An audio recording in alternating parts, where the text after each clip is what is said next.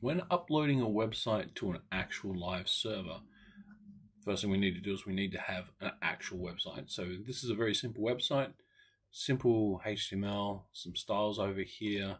Structure-wise, we've got 2 folders, 1 index page, video, and so forth. The website itself looks like this, okay? Now, assuming you've purchased a domain, there is a high chance you will end up with this thing called CPanel. CPanel is the back end of most websites. What you're looking for is you're looking for File Manager. So what you would do is you would click into File Manager here. This will give you a list of everything that you have on your system. So take, for example, here I want to create a new one. Inside my public HTML folder, I'm going to create a brand new folder.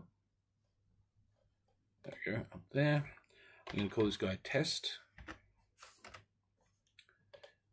And we'll create a new folder like this. Now, what that's done is this is the domain of the website at the moment. So if I go here and type in test and hit enter, as you can see, this now gives me an empty folder. What we want to do is we want to upload files. So we go into here and then we can click on the upload. Notice this now has the ability to drag and drop. So as you would expect, go into here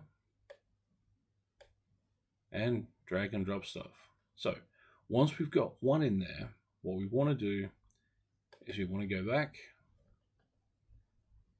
and then we can create inside here our folders for our CSS. Then create a folder for our media. So let's go to our CSS first. We'll upload here. We'll come to this point here, grab the style sheet, upload it as such. We'll then go back from here, then drop down to the media folder. So we double click inside that, click on upload, find the media item that we have locally, and upload it this way. Now this is the simple way of doing it when you don't have a lot of files. Otherwise you would be looking at using what's called FTP to do it. And to do FTP, you'd create an FTP account and then you would assign the correct folders that you could upload to. So now that all that information has been uploaded, if we hit refresh, you'll see the site is now up live and it's working off this system here. So if we play on there, our video goes and we're done.